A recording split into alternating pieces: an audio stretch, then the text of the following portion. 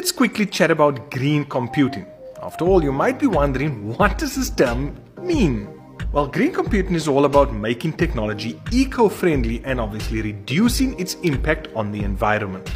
Computers and other technology gadgets require a lot of power to operate, and this usually comes from non-renewable sources such as coal and gas. This energy consumption results in greenhouse gas emissions, which contributes to global warming and climate change. We can start with something as simple as switching the PC off when we're not using it. We can also replace a traditional hard drive in our computers with a solid-state drive. Much faster and uses far less power.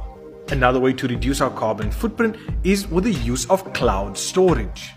Another simple way is to use a laptop instead of a desktop. Now you understand exactly what green computing is and how we are trying to make our computers and using them more environmentally